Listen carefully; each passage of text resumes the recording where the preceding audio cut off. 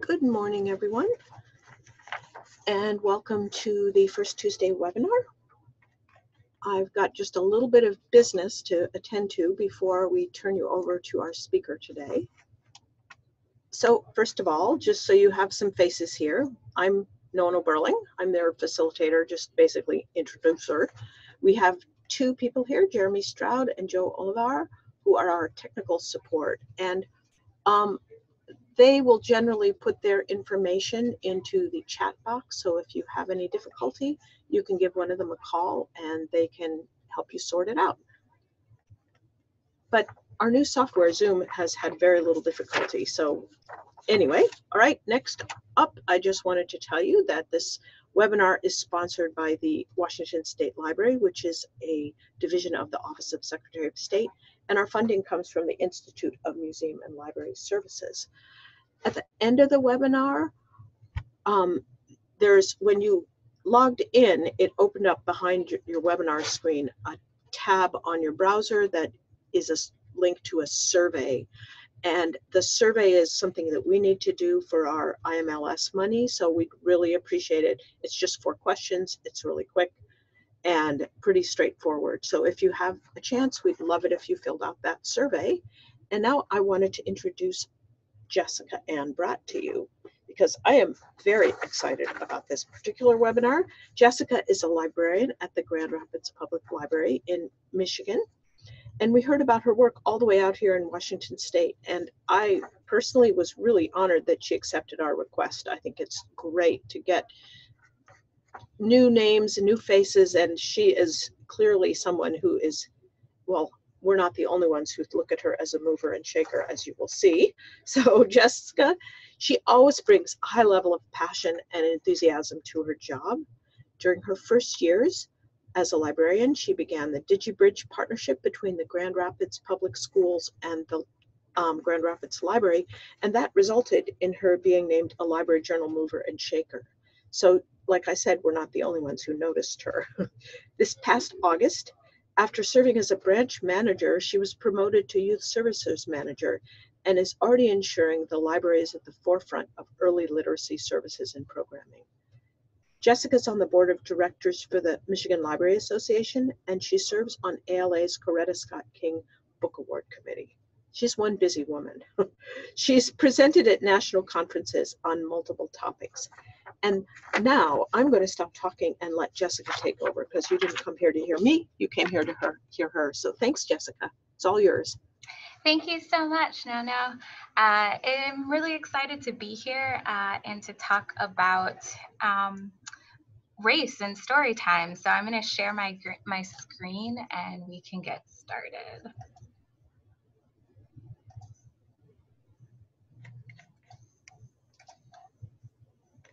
All right, so we are going to talk about race in story times. And as a professional librarian and a person of color, I wholeheartedly believe that Storytime librarians are instrumental in being facilitators of diversity and inclusion in the libraries, and especially for 0 to 5, and most notably in Storytimes.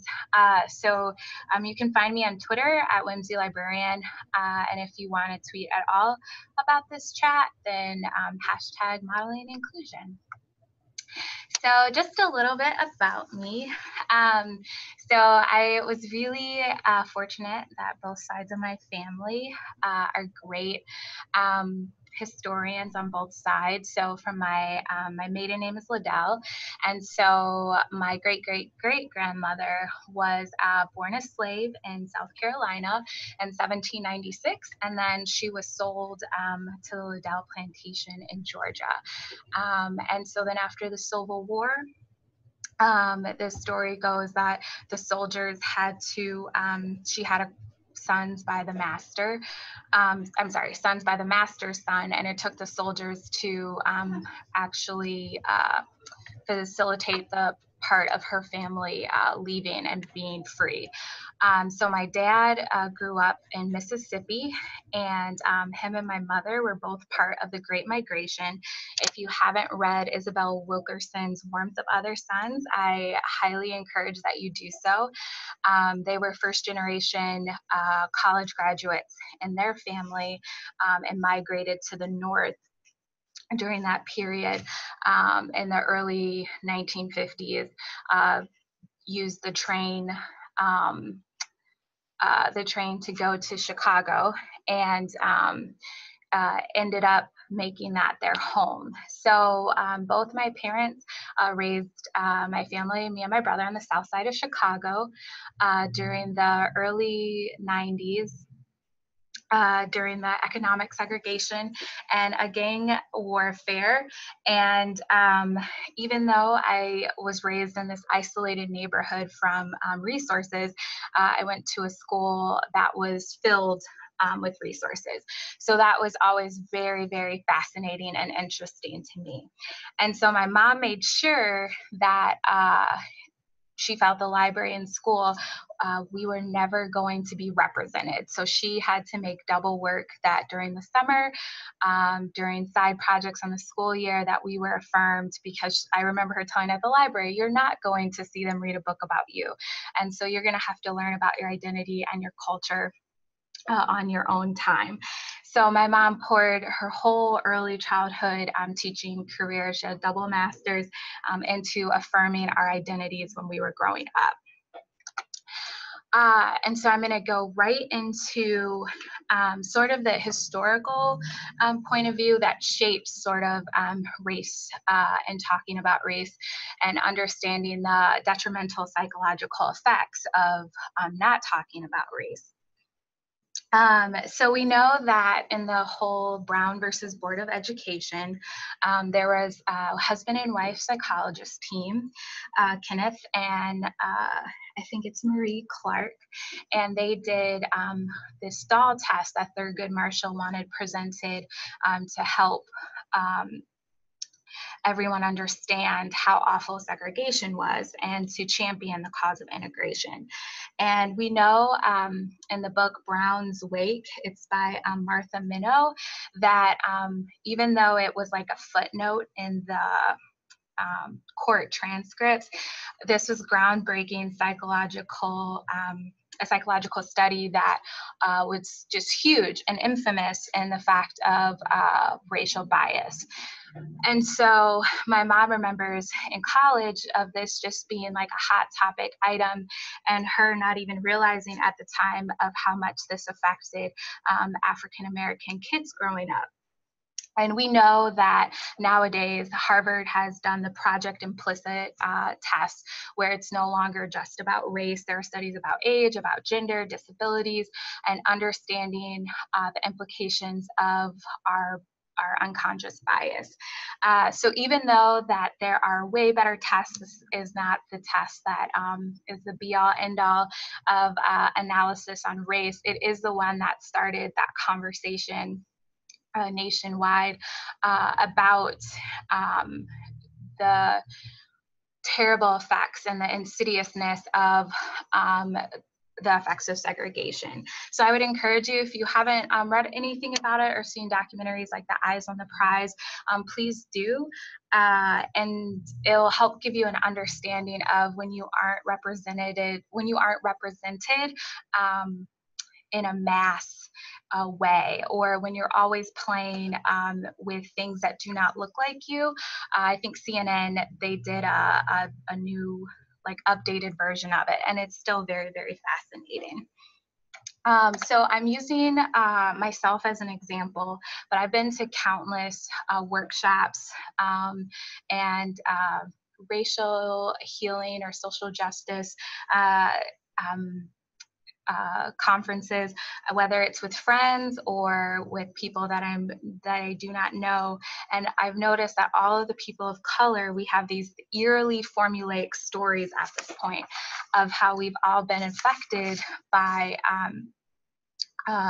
identity, or the lack of talking about our identity from birth. And so I want to just play this out in a big picture aspect before we get into the meat and the bones of the presentation, of why, when you see the hashtags "We Need Diverse Books" or "Own Voices," why it's just so revolutionary. And and it is because we have grown up so much not seeing ourselves as main characters. For example, I went to go see the new Star Wars movie with my brother over Christmas, and we were watching the trailers, and he leans over to me and he was like, Jessica, there are so many movies of people of color. And he was like, they're not stereotypes. He's like, could you imagine growing up being like, this is your introduction into mainstream media?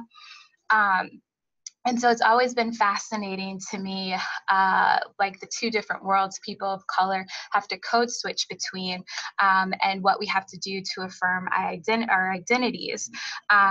And so part of that I didn't realize until I was fortunate enough to travel.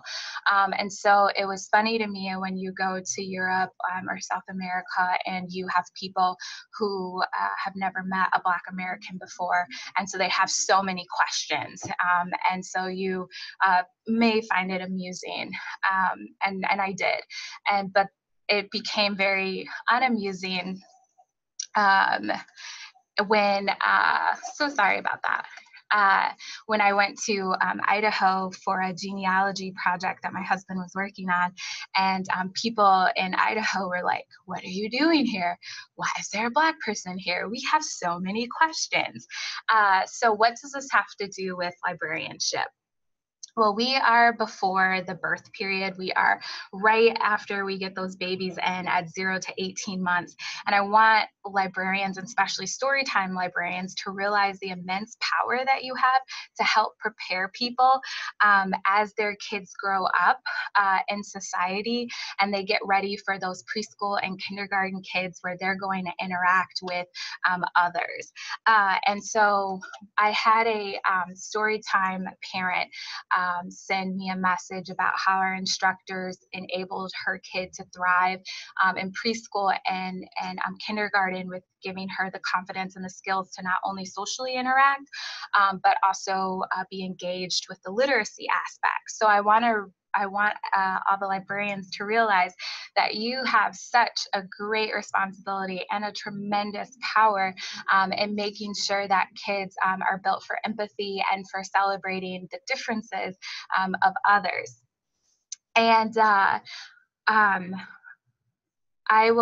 going to further talk about a race and age exercise workshop that I was a part of that I think will help preface the whole talk about race and story time. And this was part of an exercise from the book How to Be Black by Baratunde Thurston that the facilitator did. And so she had everyone, it was about a group of 50, equally split between people of color and white people. And she had us write on a piece of paper how old we were when we realized what race we were, and one word to describe that. And then she gave us a few minutes to do that. And then we were to line up starting from, 0 all the way to college. And I'm not kidding you, but all of the people of color, we were between the ages of 3 and 6. That is where we were at the front half of the room. And our counterparts were, a lot of them expressed like they didn't realize how they fit in until high school, if they took a class, until college. And so it was very much a big difference between people of color having very visceral reactions when they found out what race they were, and then our counterparts, like, it wasn't really a big deal to us unless like we went and sought it out or wanted to figure out what we had to do to find out how we fit into the world. And so we all found this just quite interesting because I remember my own visceral reaction. I was in kindergarten and invited the class to my birthday party, and no one came. And I remember my mom with her hands on the steering wheel, she's driving me home, as I'm like, I asked everybody how come they wouldn't come, and Jimmy or whatever said that I lived in a really bad neighborhood. And so I was asking my mom, what does that mean? I live in a bad neighborhood. Like, I'm fine, you're fine. And so then she had to talk about code words for like, I live in a very Black neighborhood and area. And so everyone was afraid of coming. So just to reiterate that, that as a professional, you have this amazing responsibility that can help you properly model, just like we do on literacy, on race observation. So we can create inclusive environments where we are fostering appropriately aged dialogue about humanity and like legit science. Like we are all born with different skin tone colors. There was like nothing magical about like melanin and pigment, or any of those crazy stereotypes or racist jokes that people will make about people of color. So we should be celebrating those differences. So when our Storytime attendees are school age and they are curious, that they aren't unintentionally hurtful to someone's feelings because they're just repeating what they heard, or what they overheard, or they aren't immediately shut down if they do have an embarrassing observation. And so what I noticed is, when I started delving deeper into this, is that there were two types of race models.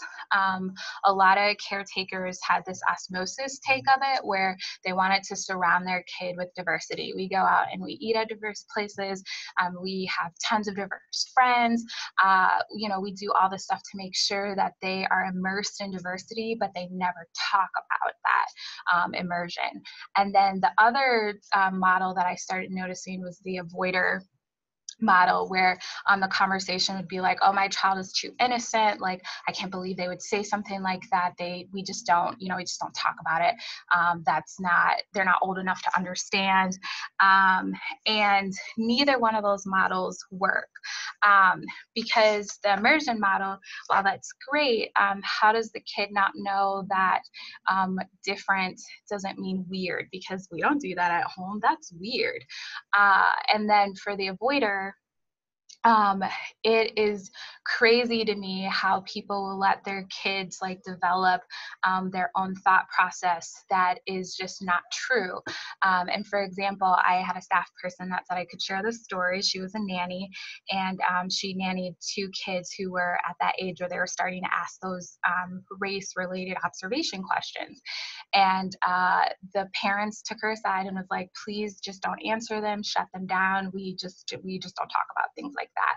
So she overheard them in the store when they were pointing out brown people, that they were out loud wondering if it was the sun that burns them, or how come they're so dark. And so that's like ignorance that we can champion and fight, and empower caretakers that there is nothing wrong to celebrate how we are different in a very true and compassionate way.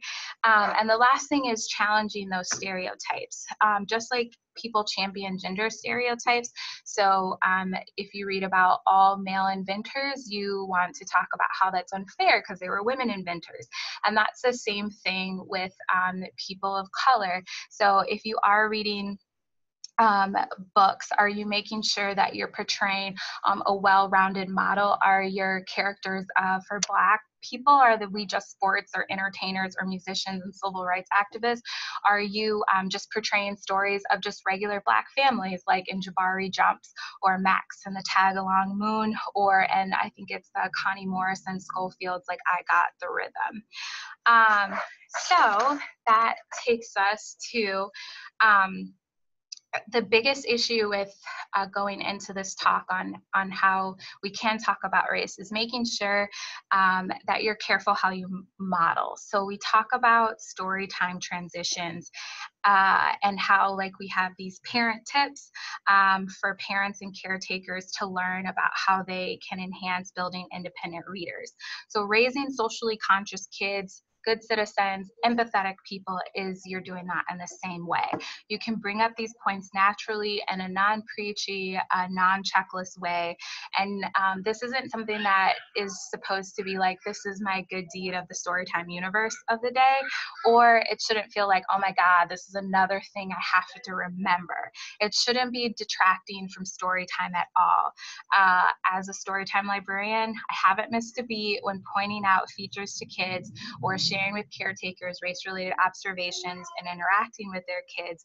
And I've observed my librarians and library assistant Storytimers do the same thing too. So before we get into the meat and bones of the presentation, I just want to take 2 minutes where I want you to think about your top 10 Storytime books. And what are your go-to Storytime resources, excuse me?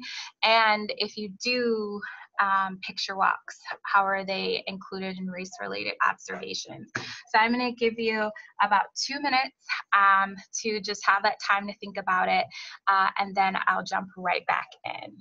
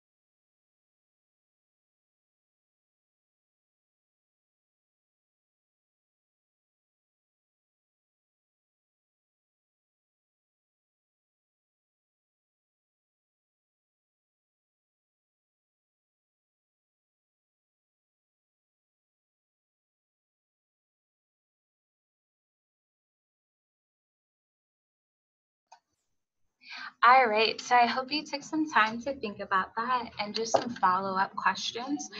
So for the first one, with listing your top 10 story time books, so when you're thinking about that, how many of them are diverse?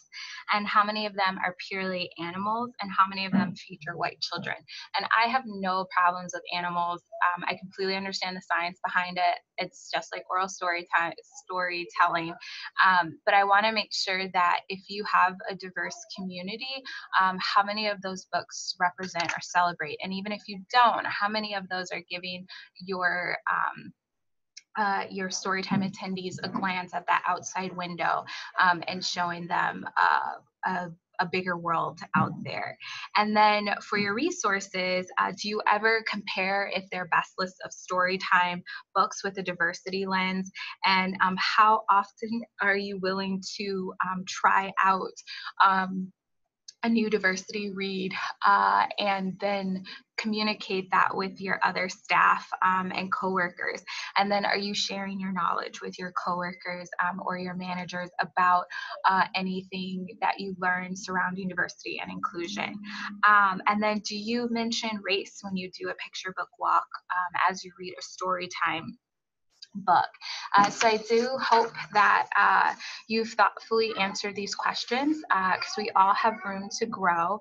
And sometimes I feel that fear is just a super powerful motivator, and it's so paralyzing that we have like all this doubt of this isn't going to go well if I try this, or, you know, I I'm going to make someone very uncomfortable if I talk about race in story time. But if we are ever going to have racial harmony in society, one of the things that you have to believe is that you have not only a personal but a professional responsibility to help achieve that goal, and that in eliminating that doubt, you can turn it on its head and think about making story times fun and affirming for everyone that attends.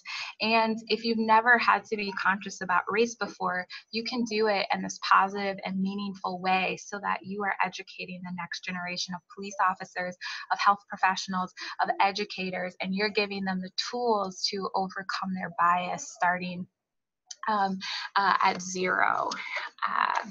So now we're going to get into the meat and bones of the presentation. And so I have a Google Doc folder link that I will be sharing halfway through, where you can find everything that I'm about to talk about. In that folder, there will be these parent tips. So if you do use that clothesline method, you can print them out on 8x11 cardstock.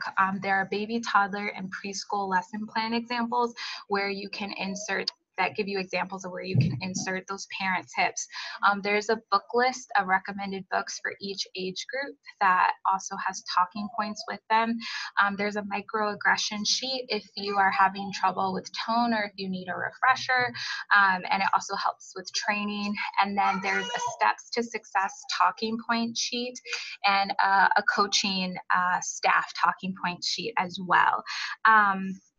So we're going to get right into it with the baby parent tips and the toddler parent tips. So these are examples that we hang on our clothesline. And then when we do different books, which I'll show on the next slide, we use these as either transition into the books, or we use them as beginning transitions when we do picture book walks. And we have other ones that I did not include in as examples. One of the main ones being that we make sure that our caretakers know that they need to respect their child's curiosity of the world around them by answering their hard and sometimes embarrassing observation.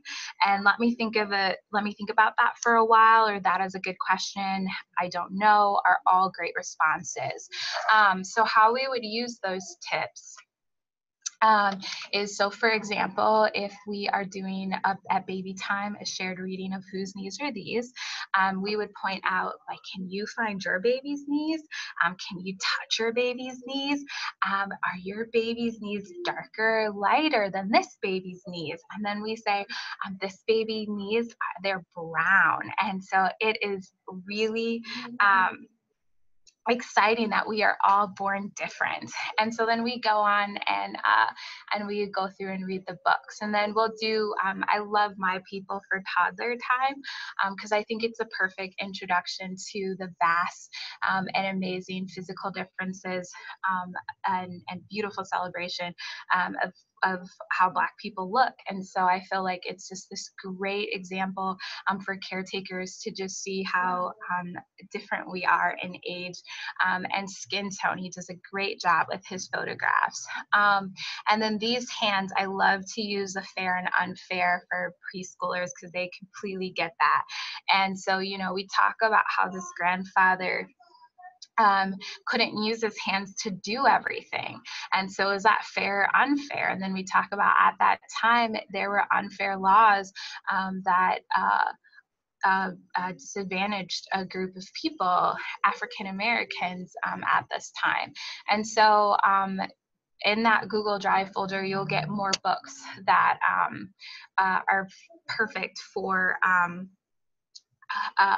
introducing race-related observations. And so there are plenty more amazing and great books that have been published in recent years. And when we started transitioning to these race talks, our early literacy committee made sure that we updated all of our Storytime bins. So if there was shared reading, then all of our Storytime instructors were getting whose knees are these.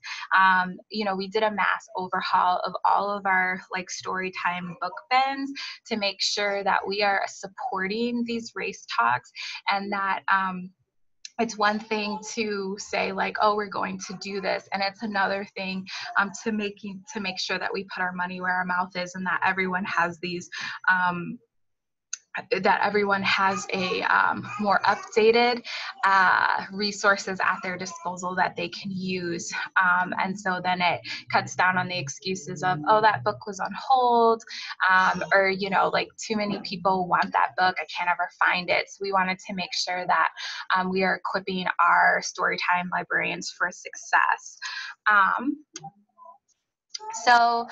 Steps to successfully talk about race, and I'm going to circle back a little bit to the natural flow, and that this isn't a beat down where I've had librarians take this stuff literally, that they're like, oh, you know, this isn't going to be fun because we have to point out every little thing, and we have to make sure, like, is everyone getting that we are all different, instead of addressing it in a very relaxed and unself-conscious way. So what you're trying to express to your community and advocate is that the library celebrates diversity, because it's one thing to have marketing and advertisement, whether it's clip art or photographs, that you are diverse library, but it's another thing if I'm coming into your library and I've never actually see a program or anything that's relating to any type of diversity celebration. So there are simple ways that you can advocate to parents that inclusion and diversity is to be celebrated. And the first thing is making sure that you're authentic. And that you know, you're affirming these racial differences. You know, look at this baby on the cover, it has brown skin, you know, what color is your skin? It's amazing that we all have different colors skin. And then, you know, you're making sure that you're letting parents know that it's okay to point out racial differences in books, from babies to teens. And then, of course, there's age appropriate dialogue about it, but that's completely okay. And so you want to make sure that you're very intentional about how you're doing these race-related conversations in your story time. And then again, back to the advocacy, you want to make sure you have wording or verbiage around your inclusion and diversity. So for example, a lot of times when I started off a story time session, I just let caretakers know right away that my story times celebrate everyday diversity in the community. And so, you know, you can let them know, like, hey, we celebrate books that reflect, you know, the multifaceted community in the city that we live in. Or, you know, you can advocate for inclusion, again, by letting them know that, you know, not only do we talk about tips to make your kid a better reader, but we're also developing empathy and compassion by celebrating race-related observations. So there are different ways that you can set up your story time for success. And make it seem like this is a natural part of life, and not like, oh, you know, I went to this diversity training and they're making us do this now. So I want to encourage you that there are ways that this doesn't have to seem very foreign. It should just be a part of who you are as a storytime librarian. So then the biggest question is, how do you get buy-in from staff and management? And so I want to let you know that I was not head of youth services when I was a Storytime instructor, and I was a branch manager that went to the head of YS at that time and presented the tools that I would develop, let her know the documentation of how I did this in my own community and have been doing it forever, and felt that it was something that I wanted to make sure that all of our instructors were engaged with in helping move our institute forward, and making sure that we are, whether it's culturally competent or have a social justice focus. But I wanted to make sure all of our Storytime instructors were on board. So this is something that you can do whether you are just a regular librarian or you are a manager. So moving forward, we had a mixed group of librarians. Some people are always very responsive to change, and other people, it just takes a while for change to happen. So if you are working with a mixed pot of reactions, the first thing you need to do is just expect numerous meetings. And you want people to talk it all out. So you need to find out where everyone stands, even if you feel it's hurtful or unhelpful. So you have to divorce yourself from your first innate reaction of like, oh my goodness, I can't believe this person thinks this, into like about the whole big picture. Like, how do I help this person move from thinking this to see, like, you know, how amazing this is if they help in facilitating this process. So you want to make sure that you listen to them and that they feel heard, and you want to talk about, address all their concerns. If they feel awkward about it, you know, talk about that awkwardness. You can always circle back to remind them that just the way that they practice their regular story times, whether it's singing or rhymes or the story itself, you know, they can practice adding these parent tips. If they're afraid of microaggressions, that's something where you can either bring someone in for a microaggression training if you have that power, or you can sit with that hands out and talk through that. A lot of people were afraid of racial terminology. Is it okay to say this? I don't know. And I know that it seems frustrating if you're like, oh, you're all librarians, you should just research that. But some people are still afraid, even if I read this, how do I know this is true? And so it seems funny, but it really isn't. And so you want to make sure that you know if your institution, like for example, ours went from, they were moving away from Hispanic, Latino, Latina, and they wanted to make sure everything is Latinx. So does your staff know that? And making sure that you discuss all the racial terminology is super important. And then making sure it's done in a judgment-free zone, because this is the time that it's great to practice not being biased at your own coworkers.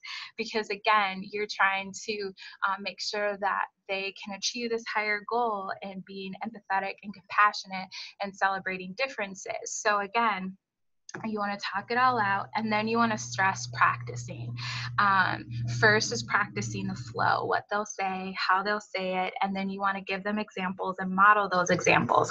So, you know, I had brought one of the picture books, and so everyone had it, and so I stood up at the front, and then you can go around to see if everyone's comfortable. If people don't want to do that and they need time, then that's okay, but you want to make sure that they're seeing it done and seeing it modeled in those meetings. And then tone, you know, call out if they're not buying what you're selling, and you can do that in a very tactful way. If they feel like this is an exercise or a diversity training that, you know, they're making us do this now, then your community is not going to buy it. And, you know, the story times are going to be really awkward, and then it's not ever going to be used. So the thing is, you want these tools to be used, and helping your staff and training that is just essential in the practice process. And then you want to reassure everyone that if you can, with the head of youth services, develop institutional support language. Our head of youth services called it your go-to phrase, because a lot of people are afraid of going back to that. Fear is a really strong motivator to not do something, that if they say the wrong thing or do the wrong thing, they're going to get in trouble and they're going to get fired. So you want to reassure them, whether it's the head of youth services develop language around that. Like it's really important to us to support our community by providing them with the resources where they can see themselves reflected, or it's just, we just celebrate diversity. And so you want to make sure that people know that the institution will support them and reassure them that, if they do have to have a tough conversation with the caretaker, that they can come back to either get coaching on that, or that they can feel free to try to process that. And then if there's a way to give them feedback, so next time, how can I help you not get into this situation, then that you have that room to do so. And so then the best part, or my favorite part, is having tangible next steps. So again, you can present the material and you can talk about it until you are blue in the face, but if no one actually uses the materials, then it's a moot point. So you have to have concrete goals or next steps for everyone to follow. So for people that were brand new to the Let's Talk About Race, the first thing that we had them do is that if we usually have 10 to 12 week sessions, it was mandatory during those sessions that they highlight at least 3 to 4 illustrators or authors of color. So a lot of our caretakers, they have no idea that that people of color illustrate or write picture books. So to me, if you as a Storytime instructor can hold up the lion and the mouse and say, Jerry Pickney is an African-American illustrator, or Kadir Nelson, that should just be a natural, or highlighting Asian American illustrators and or authors. So that was the first thing that we did, is making sure that people feel supported where we're moving them forward. But first, it's acknowledging that we have diverse authors and illustrators. And then from that on to when we did our next session of Storytimes, it was moving all the baby time instructors that they had to use one Let's Talk About Race parent tip. And so we have it, we have like 8 locations. So I'm always popping up to observe story times, and making sure that I'm working with direct supervisors so that they know what to expect if they have to go observe story times. So giving your staff concrete steps, make sure that this is something that you can all move forward within a very cohesive and natural way. So that leads me to having the tough conversations with caretakers. So I live in Grand Rapids, which has a super high Dutch Christian Reformed population. And so we wanted to make sure that our staff was equipped with dealing with upset caretakers. So the first thing we do with staff and coaching them is talk about our customer service policy, because this is no different. Treating an upset caretaker is, to me, no different than treating an upset patron. So you remain calm, you listen to them, you make sure that they feel that they're being heard, and you're empathetic to their concerns. And then if your library has an inclusion and diversity collection policy, you can use that verbiage if if you're addressing a book. You can piggyback on that. Again, you can have your go-to Storytime advocacy phrases. I strongly believe in celebrating and affirming diversity in our community. And then sometimes I delicately remind them that I am using age-appropriate books.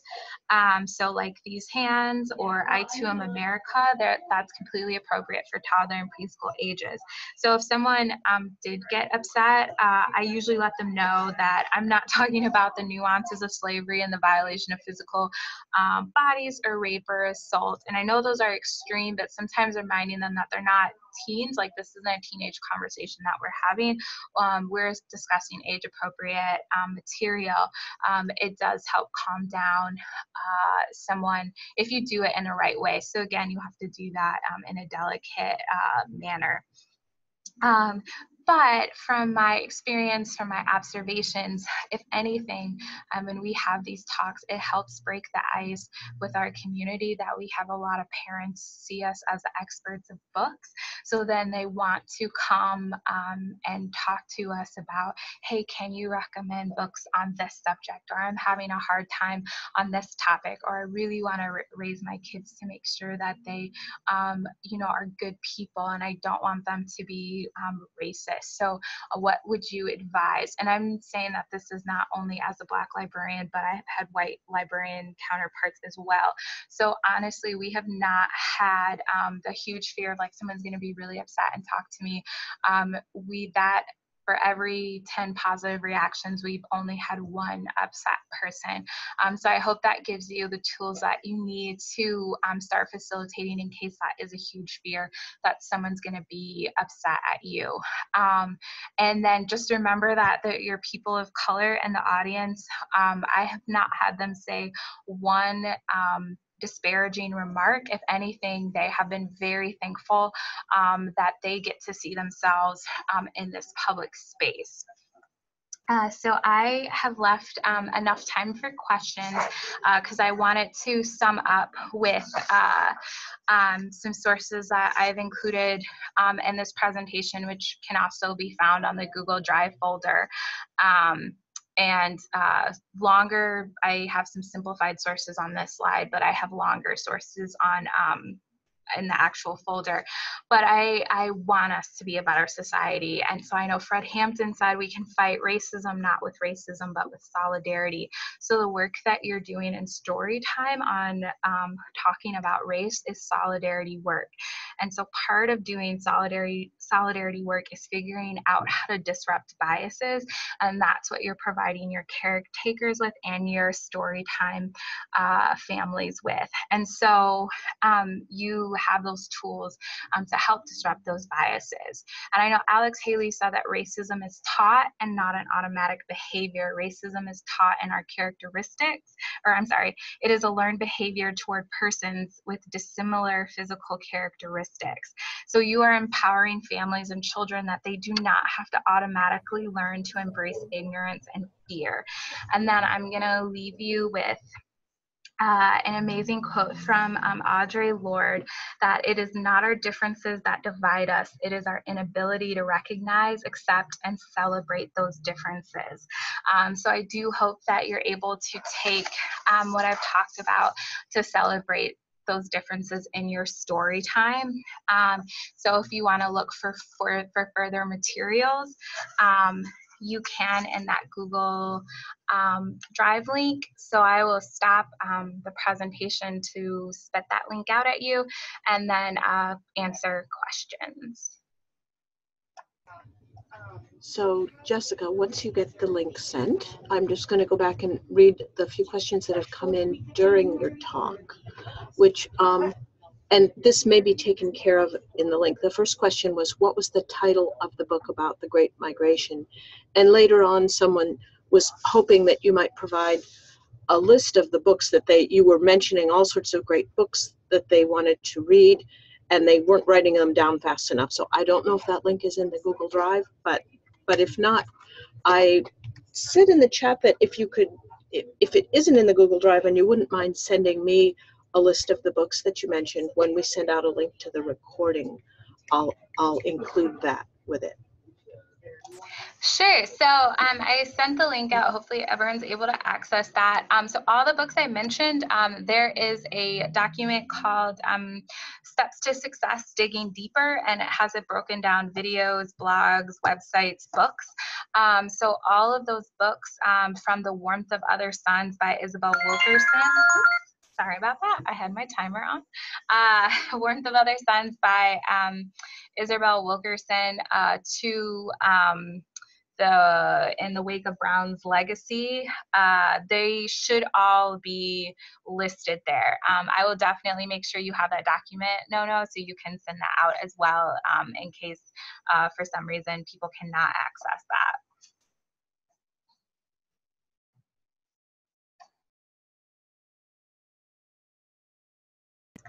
Okay, sorry, I had my mic off and my controls disappeared. So was the document in the Google Drive? I'm sort of having various things pop up on my screen. Yes, so, it is in the Google Drive. I am exiting out. And what was it called again, Jessica? Because I'll make sure that link goes out with. Sure. Well, actually, I could just send out the link to your Google Drive. How about if I do that? Correct. That The Google folder. It's called Steps to Success: Digging Deeper. Okay. And then under books, it should have all of the books that I've listed: The Warmth of Other Suns, In Brown's Wake, How to Be Black, The Nurture Shock. If I'm missing any of adult titles, I'll make sure I do another perusal of that. But it should have at least all the adult books on there. And then any of the websites that I listed, the implicit Harvard bias or any of the blog posts should also be listed under there as well. I really appreciate you put together this great resource. That's a wonderful follow-up for everybody, because I know there were a lot of people were really excited about it during the presentation and wanting to get those specific tips. So this is great. This gives people something to dig into and to share with their coworkers and other staff members. So that's wonderful. I just saw, let's see, you can probably see the chat questions, can't you, coming in? Sure. You got a comment of, this is so amazing. And you also, Betha, wondered, do you have suggestions for encouraging diverse families to attend Storytime? Oh, that's sure. An interesting question. So yes, you can, I always call it like cold calling in a way, in a community engagement way. So for example, we have a Pride Center that has, they do a family time. So a lot of times people are so worried about if their families will feel affirmed and welcomed in the library, that they will go to safe spaces. Of course, that's what we talk about. So I worked with having the Pride Center come to my branch at the time, to give them that space where we introduce them to what our story times are like, and they would feel safety in numbers. They'll have a ton of those families, and then making sure that my staff realizes that this is a really big deal and it's important for community engagement. And so from that helped inspire like families to come on their own, because they know that they will be welcomed in story time. So sometimes meeting people where they're at, whether you're doing pop-up story times at preschools and daycares where diverse families are attending, will help facilitate that conversation that we are a welcoming and open library. Yes, I do use caretaker tips for storytime outreach as well. I might not bring them like on the cardstock because I'm not going to have a clothesline, but I will make sure that if I do bring a book that that represents my community, that I also bring a tip as well to model that inclusion and empathy. Oh, well, thank you. That was really nice. It shouldn't be scary. That's what I feel like my librarians of color who are all do story times, this is just what we do naturally. So we want to make sure that it's equipped that whether you're a person of color or you're a white person, that you should be able to make race-related observation in a very natural way. So yay, thank you.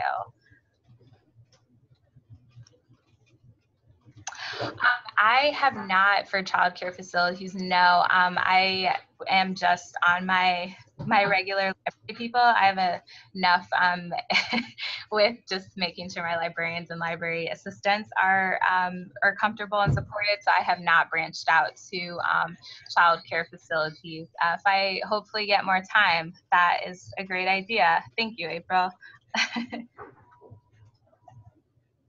Oh, and Jessica, Jeremy just put in a thing. We wondered if it's all right to, when we put up the archive of the webinar, to also include the link to your resources. Yes, that's perfect. Okay. They're out there to be used and shared. Okay, great. I figured as much, but it's always good to ask.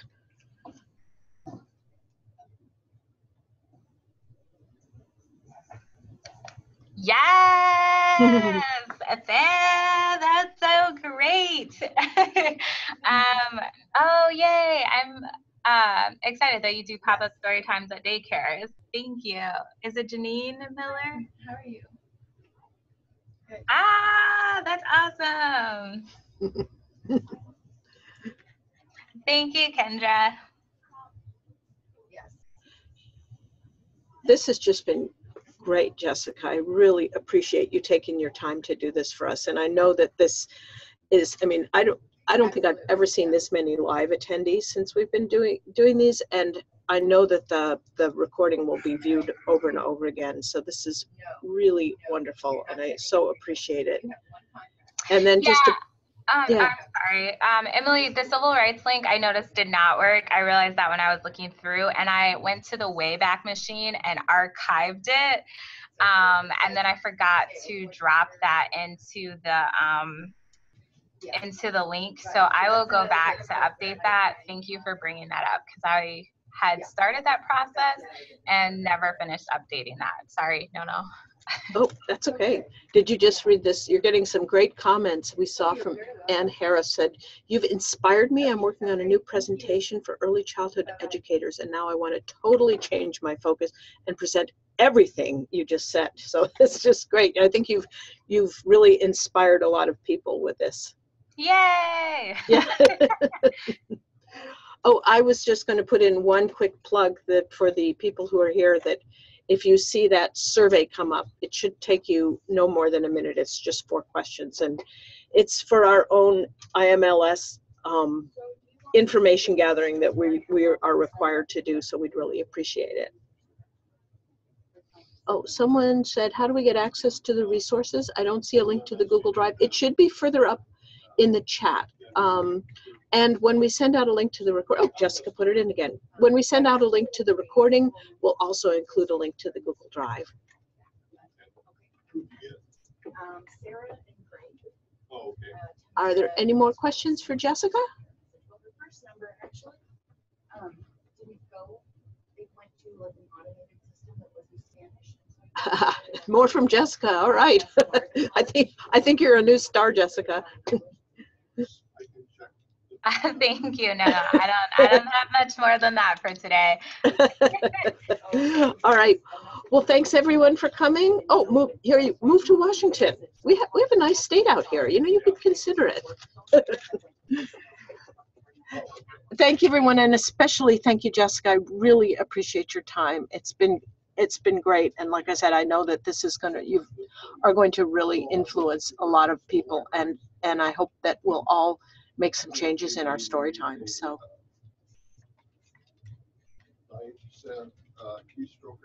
Yes. And for those of you who are still here, we will be sending out the link hopefully later today. We have to do a little video editing, upload, and then you should get that this afternoon, I hope.